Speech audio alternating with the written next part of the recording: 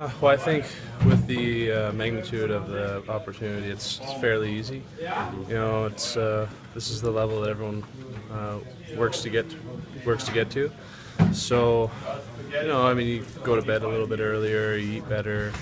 Um, you know, your game focus way before the game. You know, a day before the game at least.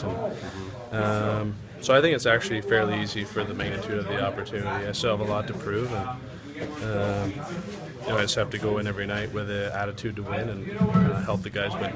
Now, those habits set in since you got up here. Is it the eating and going to bed earlier? Is that different just from when you first came up? No, I think it's always been there, but I think now it's just I think about it a bit more. So I've always been a fairly healthy eater, and I like to live a healthy lifestyle. But I think now it's just even that extra step towards being that much healthier, eat that much better, get that much more sleep at night. So I think it's just a little bit more, but that little bit more will help in the long run. At the same time, do you try not to make it too big and too much pressure and too much everything, Yeah, absolutely. I think you can think yourself out of the game too.